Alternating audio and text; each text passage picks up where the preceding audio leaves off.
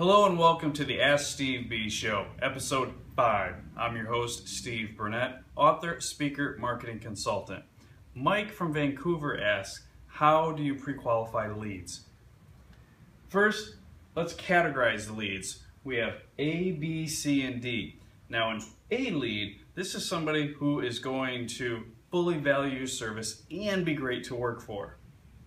A B lead is also great to work for, but they need just a little discount. These guys will keep you in the black if you choose to serve them. Now a C lead, they might be nice, but they want a 10 to 20% discount, and that's not practical or feasible if you're trying to grow your business. Then a D lead, they're unreasonable all the way around. There's nothing you can do to make them happy. So we're going to talk about how to pre-qualify so that you can only get A and B leads so that you can double your business. Step 1, your voicemail greeting. Your voicemail greeting is a fun way to kind of gauge if they're going to be great to work for or not. So with Burnett Painting, what I said was when they called the office and we were in it, they called after hours, the greeting would say, "It's a great day at Burnett Painting. Please leave your name, number, and your favorite color." That was it, right? One, it's different. It's different from any other company that they're going to call. And it's going to be memorable, right? Remarkable, so it's going to stand out. But what it did was, not only was it fun and different, but I asked that question about their favorite color at the end. Well, one I told them was a great day, so we were fun to work with. But I asked the color at the end, the question at the end about the color. And I said, "And your favorite color?" So if they would, at the end of their message that they left, if they told me green, they'd usually laugh or whatever, and if they did, then I knew that they were potentially an A or B customer, right? If they didn't, it didn't necessarily mean that they were C or D, but if they did, there's a good chance that they were A and B and be fun to work with. So your voicemail greeting.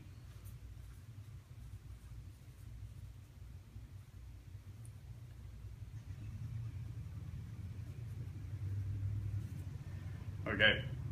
Now, step 3 is you're going to want to ask them when they call and you speak with them, is this their main residence or is this a rental? For us, our niche were main residences, okay, and repaints in a residential market. We weren't into commercial, we weren't into new construction, we weren't into industrial, we weren't into high rises, we were into single residential repaint homes. So we would ask, is this your main residence or is this a rental? Now, if this was a rental, we would try to find a way to refer them to another painting company. We give them 2 painting companies to refer them to. So if it was a rental, then there's a good chance that they were going to be a C, right? So we want to know if this is their main residence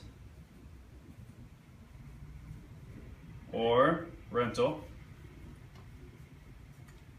And if it was their main residence, they were potentially an A or B, or if it was a rental, they were a C or D. And if they're a C or D, man, you want to refer them away, right? So have 2 other painting companies you can refer them away to and just say, well, we don't really serve that niche, but we do have a couple of companies who could better serve your need. Can I give you their names and numbers now? And they would be grateful for the referral, and you send them away in good taste. Step 4, Zillow. While you're on the phone with them, pull this address up on Zillow. You've asked for their address, you've asked for their information, pull it up on Zillow and make sure that they're a qualified lead for you. Now, this is Zillow. For us, we were looking for homes that were about $250K and up. So as you're speaking with them, if they've done all this awesome stuff and they've come through and so far the filter, they're sounding like they're gonna be A or B customer, but you pull up their address on there and you find that their home's only, about 90,000, and you see the neighborhood that they're in, it's not really one of your target markets, well then at that point you might want to refer them away to one of those 2 other companies that you have as well. Now, they'll appreciate that as well. Now step 2, and this is the most important step, source. Source. How did they hear about you? Where did the lead come from? Okay. Now, if it was a repeat customer for an A or B, man, that's awesome, because you definitely want to keep involved in their network, right? Because what is it? Eagles of a feather, birds of a feather flock together. Well, the downside of that is it's also true if it came from a C or D customer, because sometimes these guys slip in. They look like A's and B's, but you go to serve them, and no matter what you do, they're not reasonable against all your efforts. So if the source said, oh yeah, what's his name referred me to you, and if that was a D customer, you don't want to serve them. You don't want to serve their friends. You don't want to get caught in their network of unreasonable people, because unreasonable people associate with unreasonable people, right? Awesome people associate with awesome people. So if they're in your unreasonable network, then you want to refer them away too. But if the source was, say, a Rotary lead, or maybe somebody came through your website and you've got an awesome website that helps you to convert the leads, then that's awesome. Or if it came from an A customer, then man, that's awesome. And you definitely want to go and serve them. So if you follow these steps, leave a unique voicemail greeting, asking a fun question at the end, source. Make sure you find out where the lead came from, and then track that too as you move forward, so then you know where your marketing efforts are best served. And then 3, is this their main residence or is this a rental?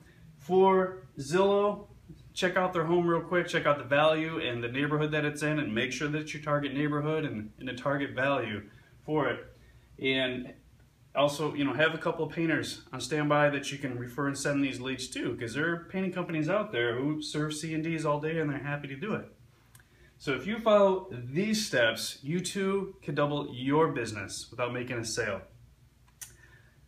Now it's your turn. Send in your questions to steve@burnettmarketing.com. And until then, this is episode 5 of the Ask Steve B Show. Thank you. Have an awesome day.